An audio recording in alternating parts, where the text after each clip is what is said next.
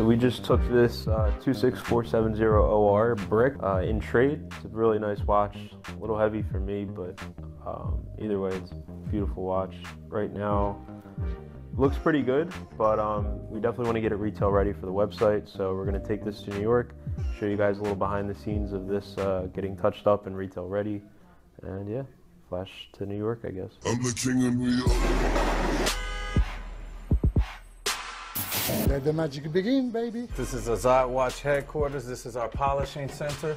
This is where we maintain watches, AP, Rolex, Cartier, Patek Philippe, all brands. Let's talk about watch polishing. Watch polishing is something that is an issue.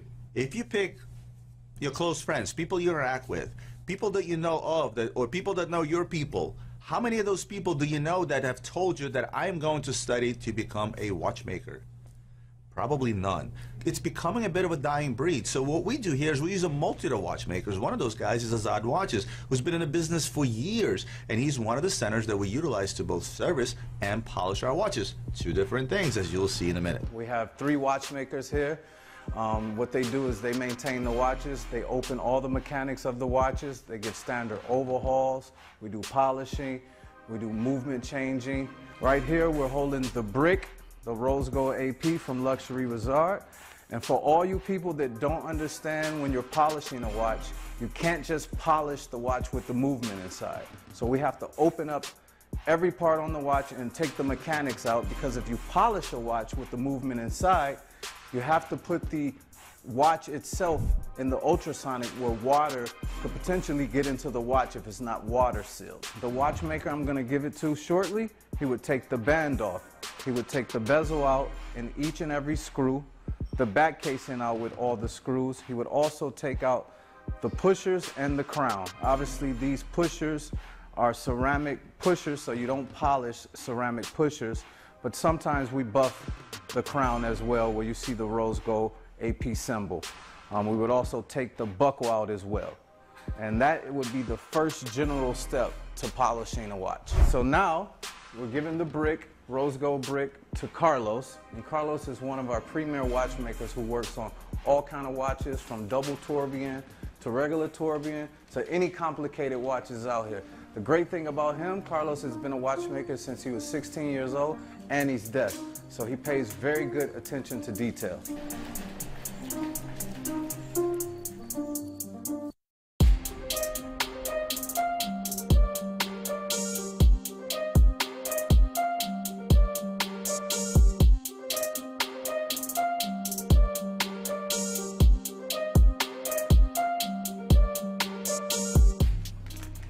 Okay, so as stated before, we've wrote down the ticket number here, 7148, and also wrote it here on the plastic, and the initials for Carlos. There's a numerous number of things that can happen to a watch.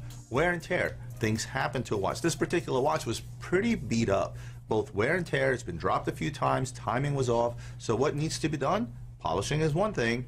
And the other thing is the service part of it. When you take the movement out, when you utilize proper machines to check every functionality of the watch, relubing the watch, think of it as an oil change, and putting it back together and getting the watch back brand spanking new. He's opened up all the components and pieces for the brick AP rose gold. Now the second stage is to give it to the polishing department. And then this is where they will start the process of taking out all the scratches from the watch. Hello, my name is Erwin. I'm a polisher. I'm doing this for 30 years, and I do jewelry and watches. You have to learn to hold the metal. If you can't hold the metal, you're not used to it. There's no such thing that you cannot fix it. We're gonna try to solve the watches. How could we fix it? How could we make it look new? That's about it. Before you see it so grimy, dirty, too ugly. When it's finished, become unique. Make everybody looks so passionate by looking at it. Jewelry is always to make everybody happy when they look newer. Like when you go to the store, you cannot look a watch, a ring, a different kind of jewelry. Like they always look bright. I'll make it look good. I appreciate you coming No out. problem. Thank you so much. Appreciate No it. problem. Now, if you guys stepped into my office and you saw how we handle merchandise from location to location within the office alone, let alone bringing stuff in, taking stuff out, sending it out to repair, you'd be pretty impressed in terms of how we handle things. Everything is barcoded, everything has a ticket, it's scannable. You can always find out where a particular watch is at any given time. Their stuff needs to be even more impressive because you know what happens? They take my stock number and then they break it out into multiple pieces. Some pieces go to polishing, some pieces go to the watchmaker. And then every single part of that watch is numbered, whether it's stored in a bag when it comes to parts to be polished, or it's usually stored in a tray that has separate compartments for specific parts of the movement, be it a dial, be it the hands, be it wheels, etc. And every single tray and part is actually numbered. That way, when you give them an AP Offshore, you don't get back a Rolex Submariner, basically.